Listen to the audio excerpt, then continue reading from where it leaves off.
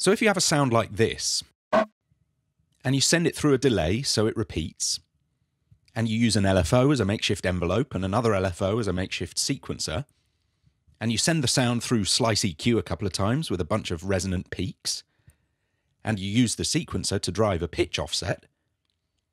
and then you send it all into Snap Heap, split the signal in parallel, and you ensemble the main signal and you stereoize and further delay the background, and then you bring them back together and you saturate and add reverb,